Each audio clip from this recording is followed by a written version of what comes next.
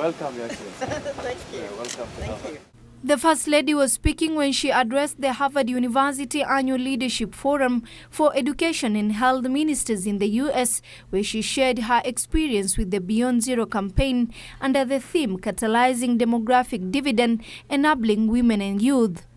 The First Lady emphasizing that it was essential to improve child survival by focusing on prevention of infectious diseases, boosting immunization, improving nutrition, and strengthening interventions for the first 1,000 days. She disclosed that it was the quest to eliminate maternal and neonatal mortality and HIV infections among women and newborns that drove her to launch the Beyond Zero campaign. The principal idea of Beyond Zero, she said, was to spur a movement across the country about access to quality healthcare, an issue that weighed heavily on the minds of many Kenyans.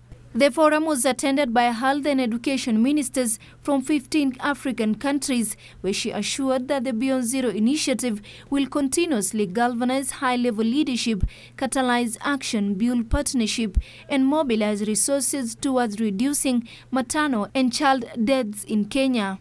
Reporting for Lunchtime News, I'm Kaltun Jama.